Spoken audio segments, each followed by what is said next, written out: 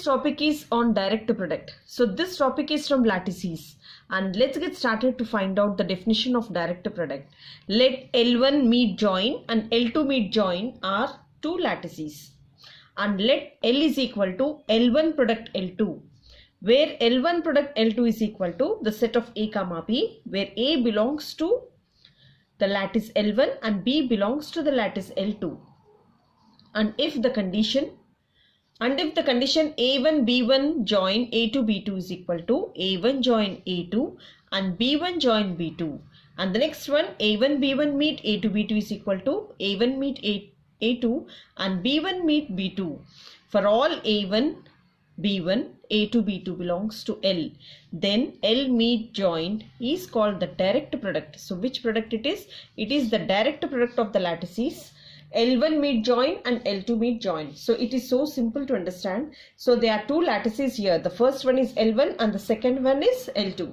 So these are the finite sets, and meet and join are the operations on it and are the two lattices. Now the product L1, direct product of L2 is equal to the set of A comma B, where the first element belongs to the lattice L1 and the second element belongs to the lattice L2. And if the condition A1 B1 join A2 B2 is equal to A1 join A2 B1 join B2, and next A1 B1 meet A2 B2 is equal to, see here, A1 meet A2 and B1 meet B2. So these are all the elements which belongs to the L. Then L is said to be the direct product of the two lattices L1 meet join and L2 meet join. So the direct product is represented by L meet join. See here, using this definition, so I am going to solve the most important problem here. So the example problem here is, let D, see here, so this is D4 and D6 be the two lattices, and now we have to find out or draw the hash diagram of D4 product D6. So first of all, so this is the question here, most important question, and now I am going to give the solution for it. See here, D4 means, see here, D4 means all the divisors of 4, that is 1, 2 and 4. And the next one, what is D6? So D6 is nothing but all the divisors of 6. So 1, next one 2, next 3, and the last one is 6. So now we have to make the direct product of these two. So in order to make the direct product, see, D4 product D6 is nothing but, see here, so this will be 1 1. So the set 1 1, first element from the lattice L1 and second element from lattice L2. So we have to make it as an element or a pair, A comma B, the first element from lattice L1 and the second element from lattice L2 according to the definition. See here, 1 comma 2, see here, this is again 1 comma 2, this is 1 comma 3, and this is again 1 comma 6, and the next one is 2 comma 1.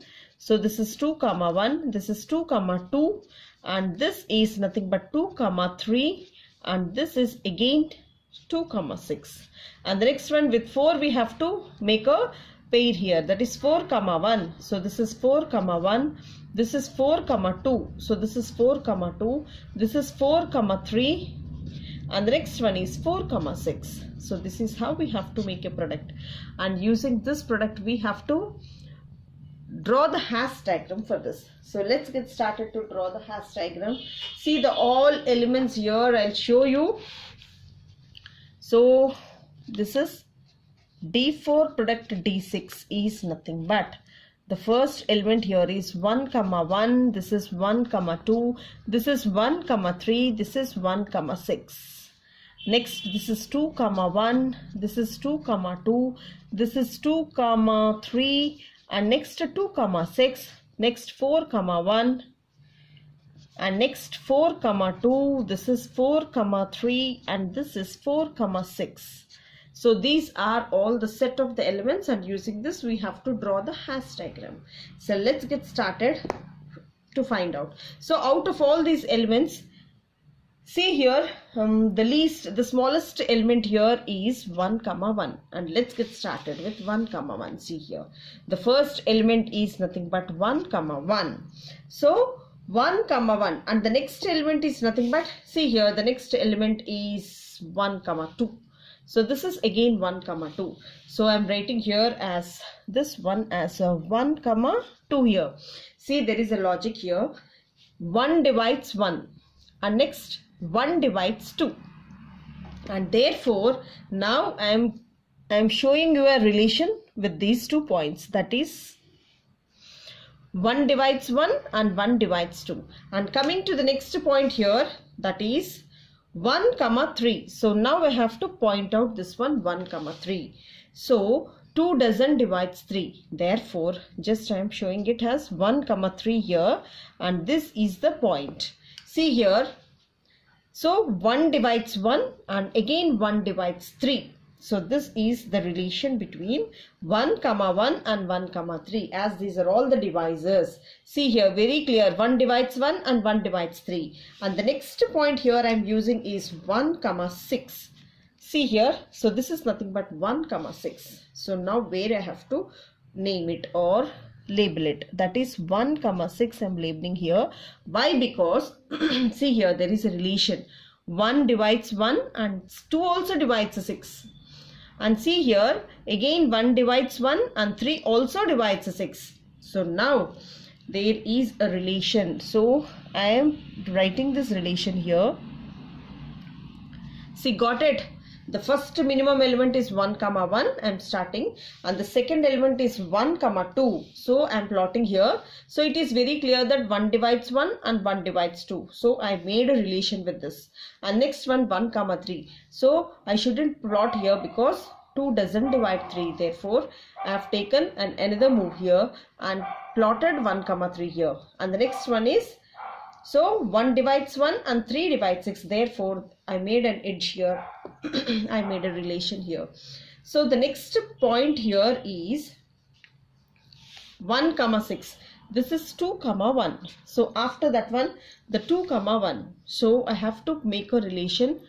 So that is 2 comma 1. It's very clear that 1 divides 2 and again 1 also divides 1. Therefore I make a relation here like this. Got it? And the next point here is, now I have to plot 2 comma 2 here. So this value will be 2 comma 2. So coming to this point 2 comma 2. So this will be the point 2 comma 2 here. See, I'll show you why, how like that. So this is 2 comma 2. So when you see this, so 1 divides 2 and 2 also divides 2. Therefore I can join this one. So I'm joining this one. And the next one here is 2 divides 2 and 1 also divides 2. Just I'm making a relation with this. The next point here is after 2 comma 2, it is 2 comma 3. So now I have to select this 2 comma 3. So where I have to plot this? So there is no chance here because 2 3, 1 2, 1 1, 2 1. So now I have to take one move and I have to plot here as 2 comma 3. Why? Because 2 divides 2 and 1 again divides 3. See here. So I can make a relation with this. So 2 divides 3. And also if you see, 1 divides 2 and 3 also divides 3. 3 also divides.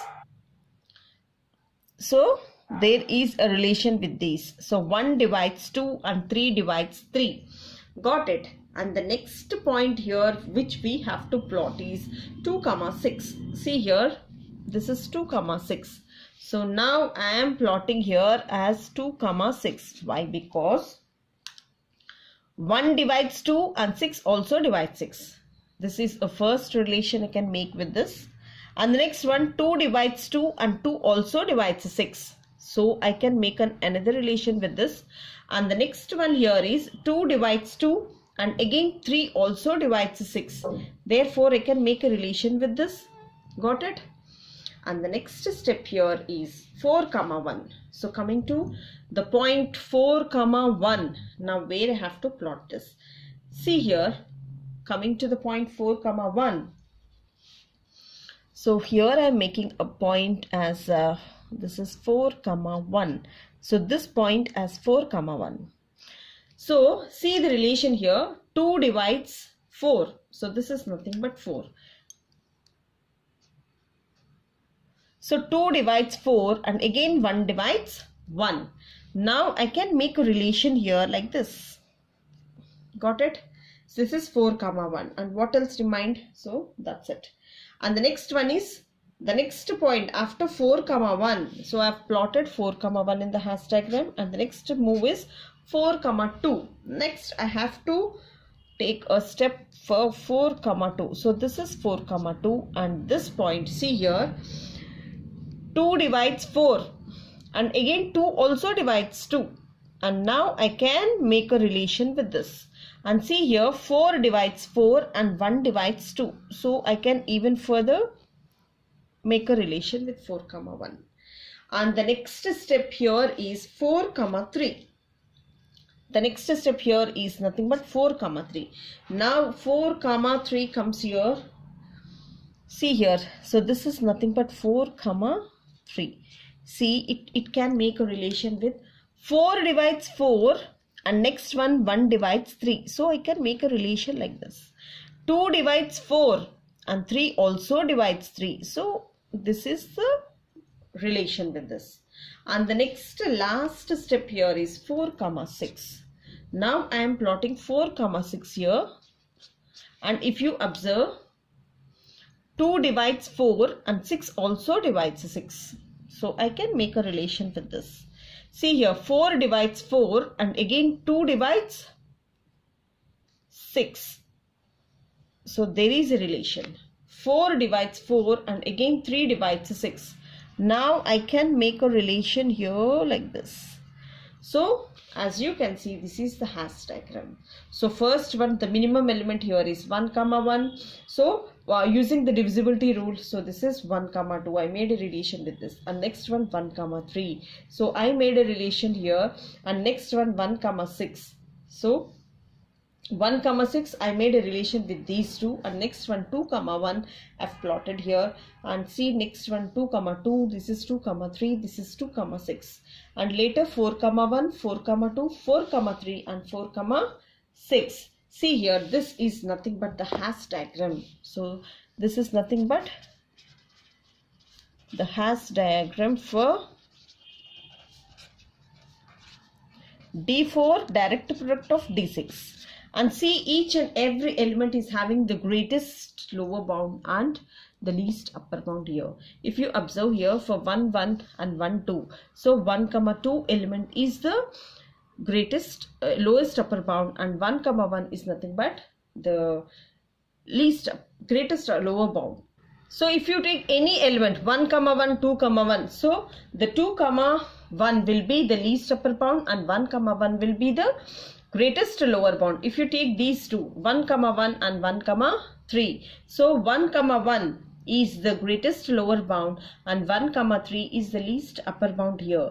And if you can see 1 comma 2 and 2 comma 1, see here the first meeting here is, so this will be the least upper bound, and the next meeting here is 1 comma 1 is the greatest lower bound. For each and every element we have the greatest lower bound and the least upper bound here, and according to this, so this belongs to the set L lattice. So this is the hash diagram, and hope you all guys understand. So this follows the divisibility rule, and so it is also so simple if you practice. And thank you so much for watching and staying till the end, and we'll meet you with another good example, and have a look at those. And if you really like, you know what to do, please raise your thumb, share it with your friends, and please do follow these videos, and it will immensely help you in your preparation. Thank you so much.